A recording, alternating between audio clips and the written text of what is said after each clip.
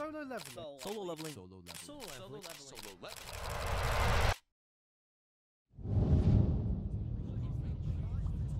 So, if it isn't apparent, Solo Leveling got an anime. But how did we get to this point? For over 8 years, one manhwa has been collectively agreed upon to be the king of power fantasy.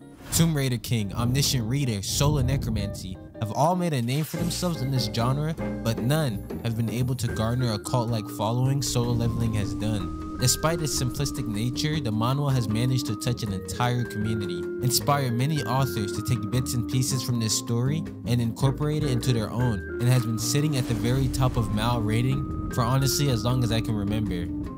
Speaking of, I don't think I've ever seen any other manhwa dethrone it. With the massive success of Solo Leveling, more and more dungeon-esque leveling manhwas came out. For a lot of people, this story is the perfect gateway to webtoons. Its simple plot, alluring art, and iconic fight sequences are what breathes the series' life, and it's all centered around such a cool character that most scenes that should be cringe or things that shouldn't work just work. The manhwa isn't trying to be anything it's not. You know what you're getting into when you read this series.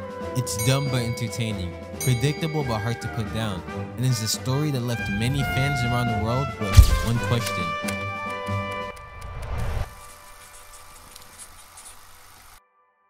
Will this manhwa ever get an anime adaptation?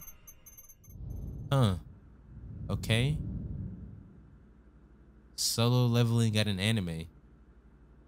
Solo Leveling got an anime adaptation, what? But hold on, gentlemen. Before we get excited, we can't look past the horrible track record of manhwa adaptation. Bring them in. Tower of God, God of High School, Noblesse, Lookism were all anticipated to have a great anime adaptation, but most, if not all, fell short. There are whispers within the community that lots of things are being changed, such as the setting and character. They kept the character's name and the setting for the anime. What? Solo Leveling is possibly one of the most anticipated anime to be released. For years, many fans have been begging for an anime adaptation, and it finally happened. Okay, I've seen enough. Anime of the year. Solo Leveling is a manhwa-turned-anime following the story of Sung Jinwoo, aka the world's weakest hunter. In this world, gates started to appear, bringing along many mythical beings and creatures to wreak havoc on their world. As this started to happen, many people began to awaken, giving some the power to fight against these beings. With this new development, the Hunter organization was born, creating a spot for people to build a community and guild around hunting. Every hunter and gate is split into rankings, with S being the highest, all the way down to E. The higher ranking you are, the higher ranked dungeons you can enter, earning you a ton of rewards, fame, and wealth. Hunters generally make a ton of money due to the high demand and dangers that come with the job. Sun decides to become a hunter to help fund his mother's hospital treatment and help pay for his sister's tuition. One problem though, the guy couldn't even hurt a fly if he wanted to. One day, he and a group of low-ranking hunters would enter a gate and find a mysterious tunnel. Some are unsure if they want to continue, while others think of this as an opportunity to earn more rewards. So I They hold a vote, leading it to be a majority tie, leaving our MC to be the tiebreaker. Thinking back on his mom's treatment and needing this money to help his sister's schooling, he decides to enter the gate. Spoiler, this is possibly the worst outcome they could have picked. I'm leaving.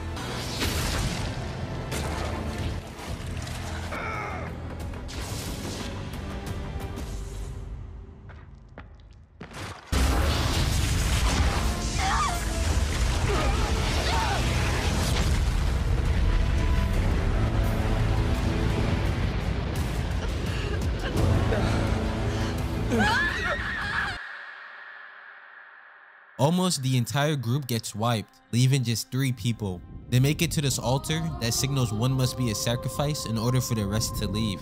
Since between the 3 of them, Sun lost his leg and this girl being unable to move due to her mana being drained, Sun decides to sacrifice himself to allow the rest of them to survive.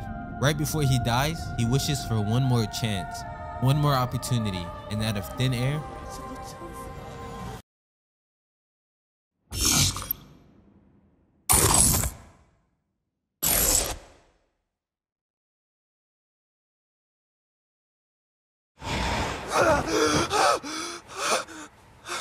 he wakes up in a hospital bed with this video game UI floating right in front of him. This new system is something only he's able to see, and it comes with the option for him to level up his stats. Stats such as strength, agility, intelligence, pretty much everything you would see in a standard RPG. At first, he thinks the system isn't real.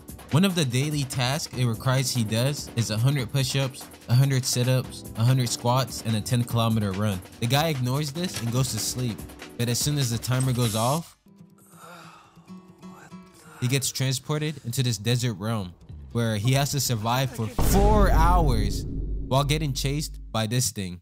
Luckily though, he survives, even gets a reward at the end. Nice. So thus begins the tale of what was once known as the weakest hunter of mankind, turning into the one they rely on when all hope was gone. One of the things that's really enjoyable is seeing the main character develop throughout the story. He goes from this little baby man who couldn't even hurt a goblin to then being able to clear a dungeon all on his own. Everything isn't handed to him. Well, aside from the actual system, we see the countless hours and work he's put in, his power progression evolve, and see how he obliterates practically any monster. Seeing someone who is considered weak or a liability turn into someone who is looked at for strength is just so extremely satisfying. The anime for the most part has been extremely faithful. I don't want to jump the gun just yet since there are only 6 episodes at the time of me recording. They seem to be animating scenes that help push the story's narrative while keeping the areas that aren't as important out of the anime. Especially episode 6, titled The Real Hunt Begins. This is hands down the best episode out so far. Prior to this episode, Sun entered a gate that has a group of fellow low-ranking hunters. Everything is going smoothly, but throughout the entire time being there, Sun gets this strange feeling from the dungeon leader. First, they enter a raid without a healer. Kinda strange, but whatever. Second, there's a contract that must be signed stating no liability for anything that happens inside the dungeon. And third, they purposely left them in the boss room and closed off all of their exits in hopes of them dying. While this guy is panicking, oh my God, dude, Sun you're is gonna like, die. Haha, bro, don't worry, I'd win. The fight sequences, the opening that plays in the background slowly rising at the climax, and the realization that the only threats in this world isn't just monsters, but other hunters as well, was done so well. Not only in the manhwa, but adapted perfectly in the anime. When this episode dropped, countless YouTube videos, Twitter tweets, and endless comments praised this episode, cementing many doubters and proving A1 Pictures are more than qualified to handle this beloved work. When it comes to the story of Solo Leveling, it does nothing great, nor does it add some sort of new, innovative element to its story. It takes many different niches and stereotypes and combines it all together. I remember reading this series back when I just entered high school. It's the very first manhwa I have ever read and holds a special place in my heart. I, like many others, enjoyed reading this series over the years and adored the story's ability to get you hyped at any given moment. Finally, years later, going from one rumor to the next, seeing this manhwa, these characters come to life and animated, is such a surreal feeling. The story has this way of making you develop this connection with the main character, and you start to feel every emotions and battles Sun experiences. The moments where he desperately wants to become stronger, or the parts in the story where he's powerless to do anything.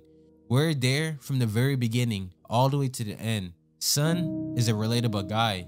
He's just a dude who does everything he can to try and support the only family he has left. Seeing him fight against his fears, take out a group of wolves on his own, or seeing the friends he made along his journey is what makes this manhwa so special.